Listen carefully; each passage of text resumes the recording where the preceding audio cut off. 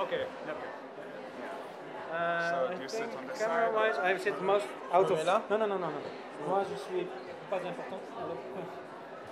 On est tous importants. Oui, mais c'est normalement votre conversation et moi, enchanté déjà, ravi de te voir. Enfin, Ouais. on peut mettre un... Bon, le visage je connais, je connais le nom, mais c'est juste pour se croiser. Faustin, entre Kisangani et là où j'ai du travail. Donc tu bouges, tu vas en Europe un peu partout. Je suis plutôt connu comme chorégraphe. Je suis un raconteur d'histoire. Voilà, pour cette année, je suis très présent dans le festival. Artiste associé au festival cette année. Ils m'ont demandé de te rencontrer après le spectacle. Voilà, c'est un honneur. C'est un honneur partagé, vraiment. Uniquement ce soir? Oui, c'était uniquement ce soir. Il y a une vidéo? Bah, ça, il faut demander à Malik. Oui? S'il y a une vidéo du spectacle, Oui. bonjour. Bonjour, c'est vraiment Merci beaucoup. Merci beaucoup. Vous avez passé un bon moment? Comment? Vous avez passé un bon moment alors? Oui, tout à fait. Mais j'ai reconnu un peu de musique de l'Afrique de l'Ouest. Ouais. Ça me manque aussi. Ouais. Enfin, non, mais j'ai quelque chose que j'aimerais bien faire et je peux le montrer à quelqu'un qui pourrait être inspiré, je pense. Mais il n'y a pas de vidéo? Vidéo. Du spectacle? Oui? Pas encore. Pas encore. En fait, c'est tout frais, c'est une création, elle est encore toute... Oui? C'est la première date à l'étranger qu'on fait celle-là. Ah bon? Donc c'est tout frais encore. Ça va venir, oui. C'est la primeur du spectacle. Oui. Ok, mais j'aimerais bien faire à travers Holland Festival. Ouais. Can we begin? Yeah. Goedenavond, dames en heren. Bonsoir, mesdames, messieurs. Good evening, ladies and gentlemen. Welcome to this artist talk with Abd Al Malik and Faustin Linyekula. My name is Jochem Valkenburg. I'm the programming director for music and music theatre at the Holland Festival. It is my honor to introduce these two guests to you after this wonderful concert. At least that was my impression. First of all, Malik just quickly changed. He's only like 20 minutes after his show, so let's give him a big hand first after his accomplishment. Merci.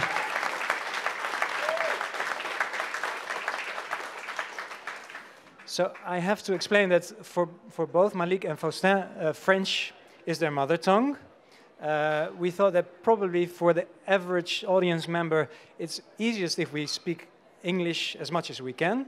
It probably will switch to French or Fringlish, Franglais for bits, and Faustin and I can try to translate, even Malik. And let's see, I guess we'll find our way through this. Just as a very brief introduction of Faustin, I think a lot of festival visitors will know him already. He's one of our associate artists this year. So we're also showing a lot of work by Faustin, and we also involved him in the conversation around putting this program together. And actually, Abd Al Malik and his work has been on my wish list for a couple of years. I've been watching what he was doing, and I thought this is a very interesting artist to bring to the festival one day. And then in one of the first conversations that we had with Faustin, I actually dropped the name, like, you know Abd Al Malik, you know his work, and I saw a sign of recognition, although Faustin hadn't actually met Malik and never seen him perform. But I thought, and I think that's a good starting point for the conversation, but we had the impression there is a lot of meeting points between the two of you, between your work, between your lives, between a lot of sources of inspiration that you both share. I asked Faustin, who is basically, I think, in control of this conversation, but whether I should set anything up. He said, no, I have enough to discuss with Malik. So, Faustin, please, the floor is yours. So, thanks. First of all, thanks for the show. Thank you. And sometimes these post-show talks become like explication text, and I find that rather boring. So I'll try as much as possible to avoid that. And in fact, they say meet the artist, right? So yeah. So the show speaks for itself, and if the show needs a manual, then, what's the point, Great. So to just, because I had to prepare a bit, I'm meeting Malik, I've been listening to, I would say, to your poetry for some time. And so there is this notion of home and exile that seemed to me as a way of meeting you. And I once read, I think it's Jean-Paul Sartre, who said that we speak our mother tongues, but we write in a foreign language. What's your take on that? Ça commence bien. It's a good beginning. Like every good French, my English is terrible. So I will try. So excuse me if I switch to French because... That's all right. Huh? You can... I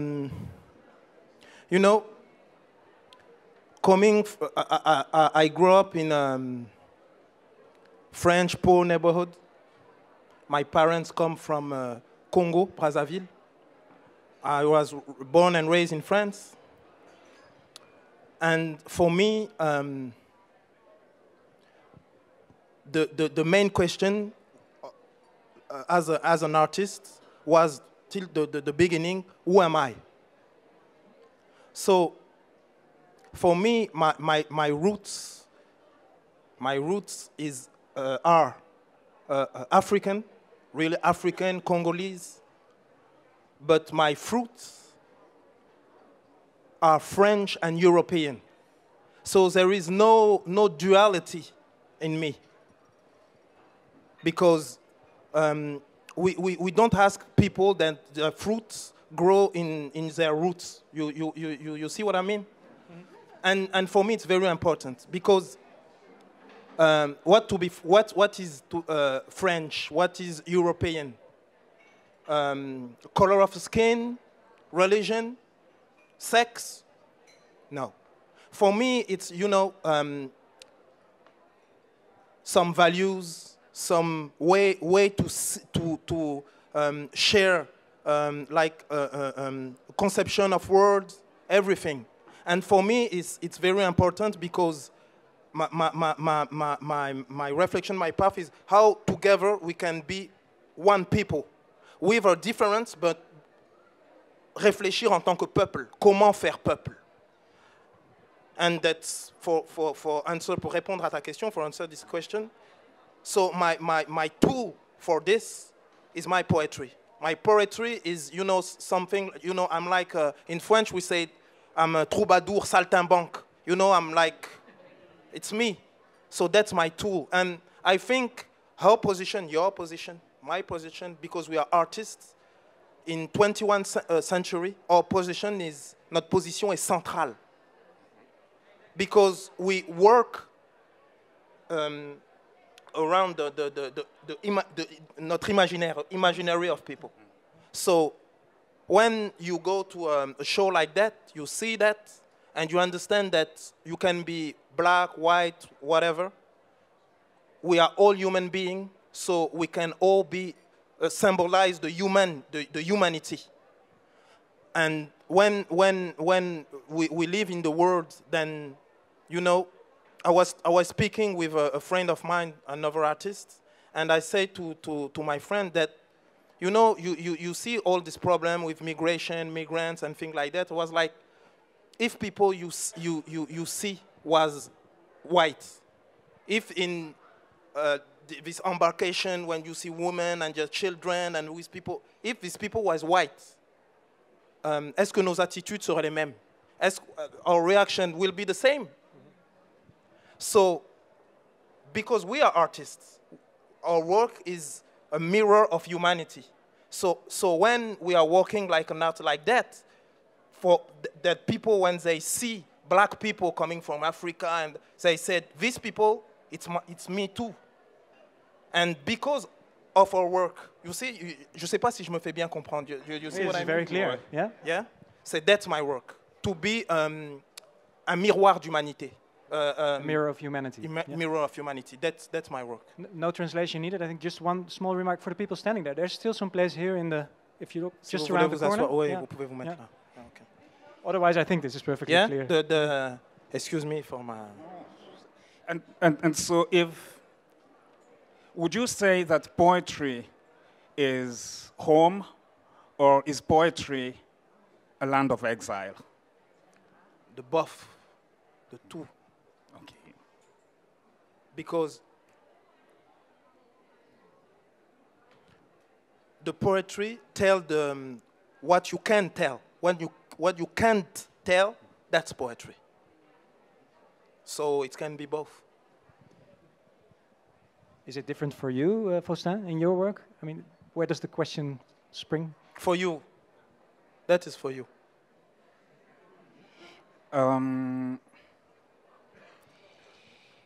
Some years ago, I started really thinking that maybe everywhere is exile. Uh-huh. Maybe the only hope of finding home is within my own body, maybe because I'm a dancer. So Yeah. I'm like, but then again, knowing that the body changes, and I can't do the crazy things I was doing when I was 20, you know, now that I'm 45. So like my back reminds me that, hey, you're no longer 20. So You're still young, you're young. so I'm like, maybe even the body is not home because it keeps shifting. So is there something that you can call home? Yeah. Is there a physical or a mental territory that you can call home? For us, growing up in cities, like in the Congo, our parents bring us with this idea that home is not the city where we're living. Home is where the village our ancestors came from. What was the experience of growing up in France with a Congolese mother? Was she telling you that home is Congo, or she told you home is Strasbourg?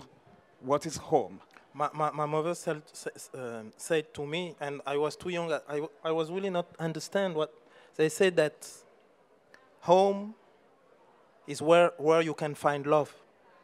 That's home. And when I was in my neighborhood in France, people said, you are not French, you're from Congo. And when I was in Congo, they said, you are not Congolese, you are French. So I said, okay, who am I? And that's my reflection about, the roots and things like that. But really, I think we have to make Europe, France, our home too. We have to make that. Because we have to add complexity in the reflection about identity. Complexity. It's really, it go together. It's not simple fact, your family come from there, and so, because this is what's so simple. You take a white man or a white girl. They never said where you are from in France. Never. They're like, you are French. But to me, it's like, I'm French. Yeah, but where are you from? Yeah, I'm from Strasbourg, Alsace. No. What you are really from?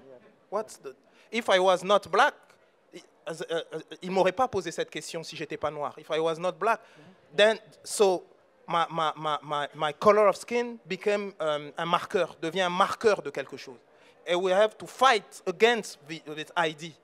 People are complex.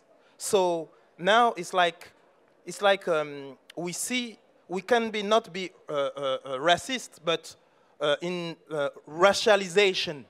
You see the nuance? Mm-hmm. Racism and racialization. So you are not racism is simple. It's a bad thing, but racialization is like you have to stay in the place. You are black, so you like this kind of music. You are like that and like that. That's racialization. And for me, it's extremely dangerous. And that's the state of right now we live in kind of state of, thinking. That's for me, and I have to fight against that. And for fight against that, we have to magnify our singularity like a part of the big image that we are all human. But my singularity, I'm black and everything, but I'm human. We are all human, and that's mon combat. Do you ever get angry? Because I see that the world you're talking about is this broken circle. Yeah. And yet, how do you do it to always put love first? Does Malik ever get angry? Every time, every morning, I'm like, okay, love, love, love, love. Like, because when you see the TV or the newspaper or in internet, 888 everywhere. So for me, my love, love, love, love. I have to, So my fight, it's never to be angry, never. It's like when the angry come, I say no angry, love, love. Because if we don't broke this vicious circle, the thing never change. You see? So for me, I'm like I'm condemned to be in this attitude, because if I'm in the 8, I'm like everybody, and we will die like that. And I prefer to live with love alone that die in 8 with everybody. You see, you see that? I think it's quite clear. Yeah, it's clear. The life is a fight, but for me, it's a fight for love, always, always. So it's it's a long way but we have to. And so, how do you negotiate that on a daily basis? It's like you have to deal with record label executives and who are vultures. They're there to make money on your back. Yeah. You have to deal with managers and theaters. You have to deal with the hip-hop game, where the ego is so huge. How do you manage that on a daily basis? It's funny because what you said, if I resume what you said, it's life. It's life, you said. Because for me, it's life. So it's like you say to me, comment vis-tu? I'm living. It's life. So I have to. Because, I come from... avec ça? Tu sais, I come from the real streets. Like people dying, like drug, like things like that, real thing. And I know what is 8. I know this. People talk about 8 and thing and that, but they don't know. They don't really know. If you never see, your one of your best friends, you are 13, comment on dit 13 ans? 13? You're 13. You're 13 and you see your best friend dying, because of overdose, thing like that. You know what is death. You know what is 8, really. So for me, it's like, okay, I don't want to see that again. So I'm not questioning what people are saying, are doing, but what I'm doing. It's called responsibility. Maybe you can translate that. Albert Camus said that même si le monde est absurde, even if the world is absurd, on doit exercer we have to exercise au mieux to the best notre métier d'être humain. We need to give it as a full. Even if the world is absurd. Even if the world is absurd. Even if the world is absurd, we have to exercise to the best of our ability our job of being human. That's like it's my mantra. You see? It's my mantra. Et j'en reste bouche bée. Même si le monde est absurde, on doit exercer au mieux notre métier d'être humain. humain. Yeah. I want to shut up. What follows that? You know, what else? Because, yeah. You see, you see. Ouais. Je comprends. We now all together we have to change the world, not just say yeah it's bad and think it's bad. No, what I can do to change the world. It's our mission collectively. Change the world, not just say just. It's so easy to constater, to observe l'obscurité. The darkness? Darkness. Yeah. It's easy to observe the darkness, but to light a bougie, to light a little fire, A little candle. a little candle, Yeah. that's the real thing. You know, everybody say, yeah, here you see it's dark, here it's dark, it's dark, it's dark. Okay, everybody can, we all have eyes and you can see. But allumer une bougie, Light a candle. light a candle, even a little one, if I do that, you do that, you do that, you do so the lights come. You see? This reminds me of something you have been saying, Faustin, when we were talking about what can art do, how can art mean something in the city, in the world, maybe change the world. And we've always, I think, all of us have wondered how can art ever really change something. And at some point you said, well, art is like acupuncture. You do something very small, a small gesture, it's at the right place, and energy flows in a way.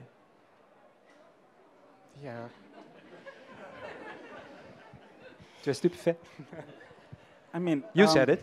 Yes, I did. And I keep saying it.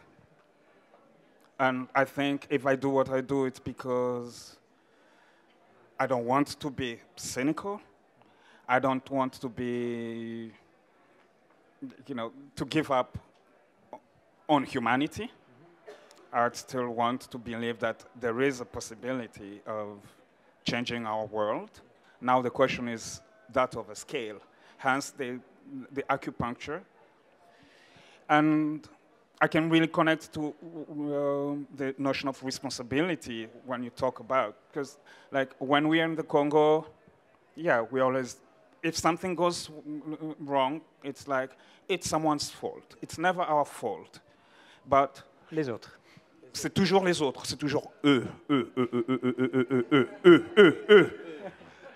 But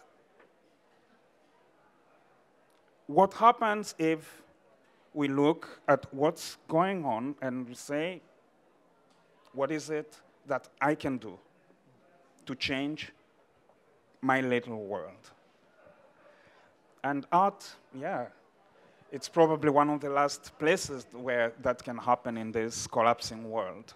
So I want to just say thank you.